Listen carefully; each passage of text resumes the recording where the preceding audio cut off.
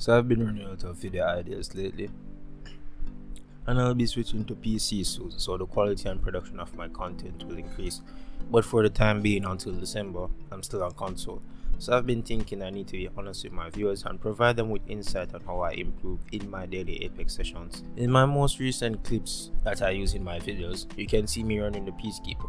The Peacekeeper is a weapon I personally struggle with ever since I started playing. I picked up the gun a few times since I started playing, missed a couple shots, and decided that I'm never going to pick it up again. But if you didn't know, I watch a lot of Apex Pro League. I see controller players always running a Peacekeeper as their secondary. Why? Because there's no other gun that can push out as much damage close range as the Peacekeeper, but it's a pump action shotgun.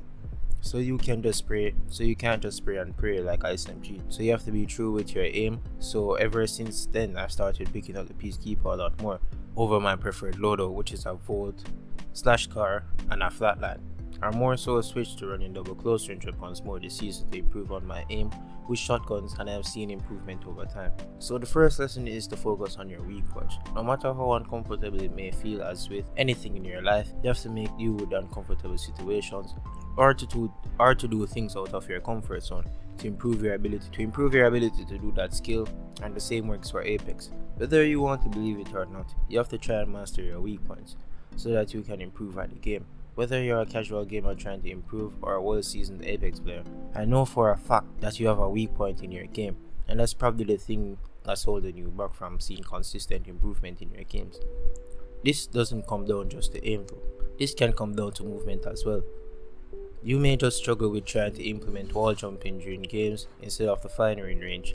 Even slide jumps. Yes, you know how to slide jump, but do you know how to properly implement it in a fight to get full momentum when pushing or redirecting? The second and final tip is to train in uncomfortable areas. Most people go into the firing range and only practice from a certain range on the practice spots with their preferred loadout of choice. But how many times will you be that close to the enemy to fully utilize that practice that you are using? Sometimes you will be using an SMG from mid-range, not as you want to use that SMG from mid-range because they're best for close range engagement. But when the situation calls for it, you have to use it from medium range. What will you do then? You are going to need to practice from uncomfortable areas with guns that are suited for that specific range.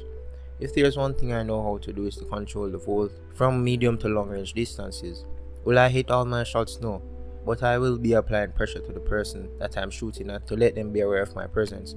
While doing that, I'll be moving up to close the gap by using slide jumps and the terrain to my advantage to hide my hitbox. There isn't much to this, but I know that for a fact you will be in a lot of uncomfortable situations in your day-to-day matches in Apex, and there's not really much that you can do other than to adapt. These are just 2 tips that I wanted to share with my viewer base, since that I will eventually be switching content. When I get my PC, I'll be posting a lot more Apex content, but not really educational type. I'll be posting Valorant content as well, but mostly gameplay because I am running out of video ideas, unfortunately.